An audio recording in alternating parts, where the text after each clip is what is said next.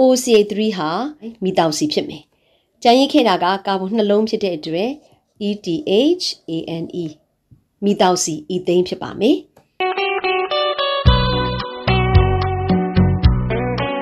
မင်္ဂလာပါဒီနေ့ organic chemistry မှာ ether structure တွေကိုဘယ်လိုဆွဲတယ်အဲ့ဒီ structure တွေကိုအမည်ဘယ်လိုပေးတယ်ဆိုတာကိုပြောပါမယ် ether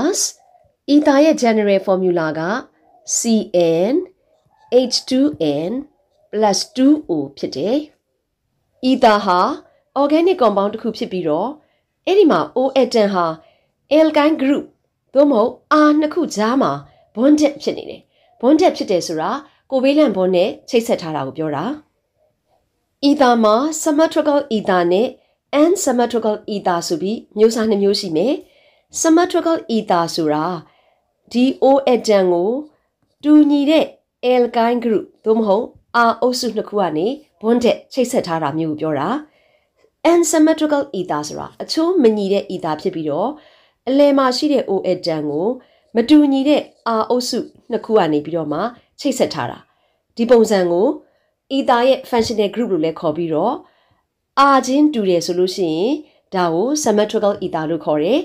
ဒီဘက်က R နဲ့ဒီဘက်က R နဲ့မတူဘူးဆိုလို့ရှိရင်တော့ဒါကို unsymmetrical ether အချိုးမညီတဲ့ ether လို့ခေါ်ပါတယ် structural formula ether structure ကိုဆွဲကြည့်ရအောင်ပထမဆုံး symmetrical ether အချိုးညီတဲ့ ether ကိုရင်စဆွဲမယ်အချိုးညီတဲ့ ether ဆိုတာစောစောအပေါ်မှာဆင်မပြောခဲ့ပြီးသား R O R ဆိုတဲ့ပုံစံကိုဆွဲမယ် ether ကိုဆွဲတဲ့အခါမှာပထမဆုံးဆင်မ O ကိုအလယ်မှာရေးမယ် R က CH3 နောက်ထပ် R က CH3 ဆိုရင် R အုပ်စုတူညီတယ်ဒါဟာ symmetrical ether အမျိုးအစားဖြစ်တယ်အမည်ပေးတာကိုဆင်မထားပြီးရင်ဆက်ပြီးတော့သင်မယ်အမည်ပေးတာကလည်းစနစ်နှစ်ခုရှိတဲ့အတွက်စနစ်တစ်ခုချင်းစီသင်ပါမယ် graphic structure နဲ့ဆွဲကြည့်ရအောင် graphic structure ဆိုတာ O ကိုအလယ်မှာထားမယ်ဒီဘက်ကကာဗွန် CH3 ကို hydrogen 3လုံးကိုအခုလိုဖြန့်ရေးတယ်နောက်ဒီဘက်ကကာဗွန် CH3 ပဲ hydrogen 3လုံးကိုအခုလိုမျိုးဖြန့်ရေးမယ်ဒါကို graphic structure လို့ခေါ်ပါတယ်ဒီ graphic structure ကိုတော့ဆရာမအများကြီးဆွဲမပြတော့ဘူးပုံစံအတူတူပဲမို့လို့ symmetrical ether နောက်တစ်ခုဆွဲကြည့်အောင် symmetrical ether နောက်တစ်ခုဆွဲမယ်ဆိုရင်အလယ်မှာထုံးစံအတိုင်း O ဆွဲမယ် O ရဲ့ဘေးမှာ CH2 CH3 ဒါက ethyl နောက်တစ်ခုကလည်း CH2 CH3 O နဲ့ကက်လျက်မှာ hydrogen နည်းတဲ့ alkyne ကိုထည့်ရမယ်နော်ဒါက hydrogen နည်းတဲ့ဘက်ကိုရေးပါမယ် CH3 CH2 က ethyl ဒါ CH3 CH2 ကလည်း ethyl အဲ့တော့ဒီဘက်မှာဆက်ထားတဲ့ R နှစ်ခုတူနေတာကိုတွေ့ရတယ်ဒါလည်း ethyl ဒါလည်း ethyl ဒါကြောင့်ဒါဟာ symmetrical ether ဖြစ်တယ်သူ့ကိုဆရာမတို့ graphic structure ဆွဲမယ်ဆိုရင်အလယ်မှာ O ထားမယ်ကာဗွန်က2လုံးဒီကာဗွန်မှာ hydrogen 2လုံးရှိတယ်ဒီကာဗွန်မှာ hydrogen 3လုံးရှိတယ်ဒါက graphic structure နောက်ဒီဘက်မှာလည်းကာဗွန်1လုံးဆွဲမယ်သူကလည်း hydrogen 2လုံးရှိမယ် CH2 ဒီမှာလည်းကာဗွန်ဆွဲမယ် hydrogen 3လုံးရှိမယ်ဒါဆိုရင်တော့အခုဆင်မဆွဲထားတဲ့ခက်ဖြာပုံသဏ္ဍာန် graphic structure ကိုဆွဲတတ်မယ်လို့ထင်တယ်နောက်ထပ် symmetrical ether တစ်ခုထပ်ဆွဲကြည့်အောင်အလယ်မှာ O ထားမယ်ဒီဘက်မှာကာဗွန်3လုံးဆက်ကြည့်မယ်ဒါကာဗွန်3လုံးဒီဘက်မှာလည်းကာဗွန်3လုံးဆက်ကြည့်မယ်ပြီးတော့မှ hydrogen ကိုဖြည့်မယ်ရှေ့ဆုံးက CH3 CH2 CH2 ကာဗွန်3လုံးဆိုတာ propyl ပေါ့ဒီမှာလည်း CH2 CH2 CH3 ဒါလည်း propyl ပေါ့အဲ့တော့ propyl နှစ်ခုကြားမှာ O ရှိတဲ့အတွက်ကြောင့်ကိုဒါဟာ symmetrical ether အမျိုးအစားဖြစ်တယ်သူ့ရဲ့နာမည်အတိအကျကိုကျွန်တော်တို့ပြီးရင်နာမည်ပေးမယ်သူ့ရဲ့ graphic structure ကိုတော့ကျွန်မအရန်ရှည်သွားမှာဆိုလို့မဆွဲပြတော့ဘူးအတူတူပဲဒီပုံစံကိုနောက်တစ်မျိုးရေးလို့ရတာကဒီ O ကိုအလယ်မှာထားမယ်ဒီဆက်လိုက်တဲ့ R ကိုဆရာမစုပြီးတော့ရေးလိုက်ရင် C3H7 ဒီဘက်မှာလည်း C3H7 ဒီလိုပုံစံနဲ့ရေးရင်လေအပေါ်က propyl ဒါလည်းပါလေ propyl အတူတူပါပဲဒီအပေါ်မှာရေးခဲ့တဲ့ ethyl ကိုလည်းနောက်တစ်မျိုးရေးလို့ရတယ်အလယ်မှာက O C2H5 ဒီဘက်ကလည်း C2H5 ဒီလိုပုံစံရေးလို့ရှိရင်လေဒါကအတူတူပဲ O ရဲ့တစ်ဖက်တစ်ချက်မှာဆက်ထားတဲ့ R အုပ်စုတွေတူတာဖြစ်တဲ့အတွက်ကြောင့်ဒါကို symmetrical ether အချိုးညီတဲ့ ether လို့ခေါ်ပါတယ်။ Unsymmetrical ether အချိုးမညီတဲ့ ether တွေရဲ့ structural formula ကိုဆွဲပါမယ်။ပထမဆုံး O ကိုအလယ်မှာရေးမယ်။ပထမ R ကို CH2 CH3 ether ရေးပြီးတော့နောက်ထပ် R ကို CH3 ရေးလိုက်မယ်ဆိုရင်ဒါဟာအချိုးမညီတဲ့ R ပုံစံဖြစ်သွားတယ်။သူ့ကို generate အနေနဲ့အပေါ်မှာရေးကြည့်ရအောင်။ဒါကအလယ်မှာ O ဒီဘက်က R prime ဒီဘက်ကပါလေ R ဒီ R နှစ်ခုမတူတဲ့ပုံစံဒါကို unsymmetrical ether လို့ခေါ်တယ်။ graphic structure မဆွဲတော့ဘူး။ structure တွေရဲ့အမည်ကိုတော့ပြီးမှသတ်ပေးပါမယ်။ နောက် example တစ်ခုက O ကိုအလယ်မှာရေးမယ်။ဒီဘက်မှာ CH2 CH3 CH3 ဒီလိုဆွဲပြီးတော့ဒါကို CH3 ဒါလည်းအချိုးမညီတဲ့ ether R နှစ်ခုမတူဘူးနောက်တစ်ခုရေးကြည့်မယ် O ကိုအလယ်မှာရေးမယ်ဒီဘက်က CH2 CH3 CH3 propane ရေးရင်ဒီဘက်က CH2 CH3 ဒါဆိုရင်တော့စမတို့ခုဆွဲထားတဲ့ structure သုံးခုစလုံးမှာ O ရဲ့ဘယ်ညာမှာဆက်ထားတဲ့ R အုပ်စုတွေမတူကြပါဘူးဒါအားလုံးဟာ unsymmetrical ether တွေဖြစ်တယ် nomenclature အမည်ပေးခြင်း organic compound တွေကိုအမည်ပေးတဲ့အခါမှာ number 1 common name number 2 IUPAC name ဆိုပြီးတော့ system နှစ်မျိုးနဲ့အမည်ပေးပါမယ်အခုစမတို့ ether တွေကို common name နဲ့အရင်ဦးဆုံးပေးပါမယ် common name နဲ့ ether ကိုအမည်ပေးတဲ့အခါမှာ O ရဲ့ဘယ်နဲ့ညာမှာရှိတဲ့ alkyne နှစ်ခုကိုအရင်ခေါ်ပြီးတော့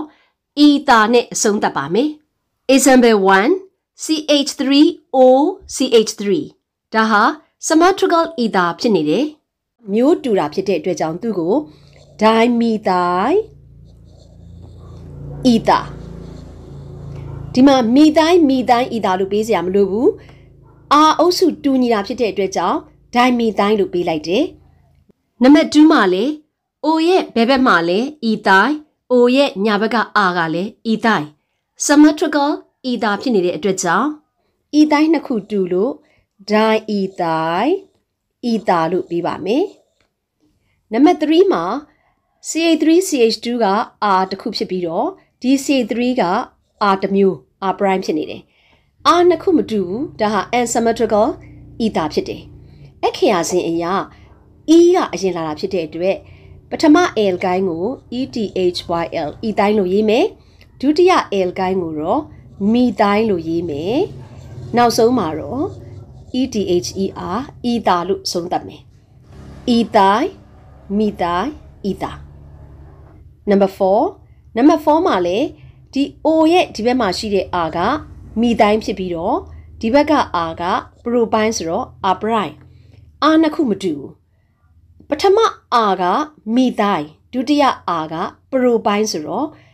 alphabet အရာသို့မဟုတ်အခရာစဉ်အရာ methyl ကရှေ့ရလာပါမယ်ဒါကြောင့် methyl methyl နောက်က R က propyl propyl propyl နောက်ဆုံးမှာ ether ether methyl propyl ether လို့ပြီးပါမယ်နံပါတ်5မှာလည်းဒီ O ရဲ့ဘယ်ဘက်မှာရှိတာက methyl ဖြစ်ပြီးတော့ O ရဲ့နောက်မှာဆက်ထားတဲ့ဒီပုံစံက iso ဖြစ်နေတယ် iso ဖြစ်နေတော့ကာဗွန်ဘယ်နှလုံးရှိလဲဆိုရင်3လုံးဒါကို isopropyl လို့ခေါ်မယ် isopropyl နဲ့မီနဲ့မှာလေ I ကအရင်လာမယ် isopropyl နောက် alkyne က methyl နောက်ဆုံးမှာ ether နဲ့အဆုံးသတ်မယ် number 6မှာလေ CH3 CH2 က R တစ်ခုဒီဘက်ကအုပ်စုက R prime R တစ်ခုဖြစ်မယ်ဒီ R prime မှာကာဗွန်တစ်လုံးကိုကာဗွန်3လုံးကဝန်းရံထားတယ်ဒါကို tertiary လို့ခေါ်တယ်ကာဗွန်4လုံးရှိတာဖြစ်တဲ့အတွက် tertiary butyl ဒီတော့အဖြေကပထမ alkyne က ETHYL ethyl ဒုတိယ alkyne က TER TIARY tertiary ကာဗွန်4လုံးရှိတဲ့အတွက် BUTYL tertiary butyl နောက်ဆုံးမှာတော့ ETHER ether ethyl tertiary butyl ether ဖြစ်ပါမယ်။သို့မဟုတ် tertiary butyl ethyl ether လို့လည်းပေးနိုင်ပါတယ်။ Number 2 IUPAC name ether တွေကို IUPAC name နဲ့အမည်ပေးတဲ့အခါမှာ ether formula ရဲ့အလယ်မှာရှိနေတဲ့ O atom နဲ့ကပ်နေတဲ့ငယ်သော alkyne groups ကို alkoxy လို့အမည်ပေးပါမယ်။ရှည်တဲ့ကာဗွန်ဆက်တန်းဟာပင်မဆက်တန်းဖြစ်တယ်။ကာဗွန်ဆက်တန်းရှည်တာကိုအမြဲတမ်း alkane နဲ့အဆုံးသတ်မယ်။အဲ့လို alkane နဲ့အဆုံးသတ်တဲ့အခါမှာကာဗွန်3လုံးဆို propane ကာဗွန်2လုံးဆို ethane ကာဗွန်4လုံးဆို butane စသဖြင့်ဖြစ်ပါမယ်။နောက်တစ်ချက်က O atom ပါတဲ့ alkoxy group နဲ့အနည်းဆုံးကနေစပြီးတော့နံပါတ်တက်ပါမယ်။ပင်မဆက်တန်းကိုဆက်တဲ့အစားထိုးအုပ်စုသို့မဟုတ် substituents တွေကိုအခရာစဉ်အလိုက်အမည်ရေးရပါမယ်။အခုပြောခဲ့တဲ့စီးမြင်တွေအတိုင်း ethers compound တွေကို IUPAC name နဲ့အမည်ပေးမယ်။ Number 1 CH3OCH3 R နှစ်ခုဟာတူနေတယ်။ R နှစ်ခုတူနေတယ်ဆိုရင်ဒီမှာစီးမြင်နံပါတ်1အရာကာဗွန်နည်းတဲ့ alkyne ကို O နဲ့ပေါင်းပြီးတော့ alkoxy ပြုလုပ်မယ်။ကာဗွန်တစ်လုံးနဲ့ဖြစ်တဲ့အတွက်ကြောင့်မလို့ဒါကို methoxy methoxy လို့ရေးမယ်။နောက်မှကျန်ခဲ့တဲ့အပိုင်းဟာ alkane ဖြစ်မယ်။ကာဗွန်တစ်လုံးနဲ့ဖြစ်တဲ့အတွက်ကြောင့်မလို့ methane methane methoxy methane ဖြစ်မယ်။ Number 2 CH3CH2 ကလည်း R တစ်ခု CH2CH3 R တစ်ခု R နှစ်ခုဟာတူနေတယ်။ဒါကြောင့်ကာဗွန်နည်းတဲ့ alkyne group တစ်ခုကို O နဲ့ပေါင်းပါဆိုရင်ဆက်မ ethyl တစ်ခုကို O နဲ့တွဲလိုက်မယ်။ကာဗွန်နှလုံးပါတဲ့အတွက်ဒါဟာ ethoxy ethoxy ဖြစ်မယ်။နောက်မှကျန်ရခဲ့တဲ့ကာဗွန်ကလည်းနှလုံးပဲ။ဒါကြောင့်သူ့ကို ethane လို့ရေးပါမယ်။အဖြေက ethoxy ethane Number 3ဒီမှာတော့ CH3CH2 က R တစ်ခု CH3 က R prime R တစ်ခုဖြစ်မယ်။ R နှစ်ခုမတူဘူး။ R နှစ်ခုမတူဘူးဆိုတော့ကာဗွန်နည်းတဲ့ alkyne တစ်ခုကိုရွေးမယ် CH3 ကိုရွေးလိုက်မယ်။ကာဗွန်တစ်လုံးနဲ့ပါတာဖြစ်တဲ့အတွက် OCH3 ဟာ methoxy methoxy ဖြစ်မယ်။ကျန်ရစ်ခဲ့တာကကာဗွန်နှလုံးဖြစ်တဲ့အတွက် ethane methoxy ethane ဖြစ်ပါမယ်။ Number 4ဒီမှာ CH3 က R တစ်ခု R prime R တစ်ခုဒီမှာလည်းဒီလိုပဲ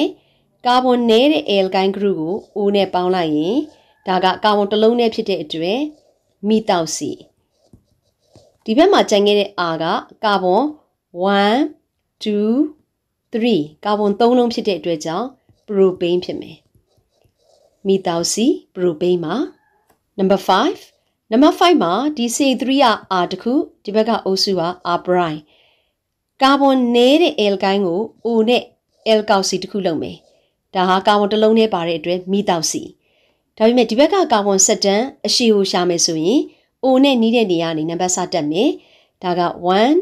2 3ဒီဘက်ကတက်ရင်လည်းအဖြေကအတူတူပဲ1 2 3ပဲဖြစ်လို့ဒီကာဗွန်နံပါတ်2မှာ OCH3 ရှိတယ်။ဒါကြောင့်အဖြေက2 CH3O က methoxy OXY 2 methoxy ကာဗွန်ဆက်တန်းက3လုံးအရှည်ဆုံးဖြစ်တဲ့အတွက်ကြောင့် PROPANE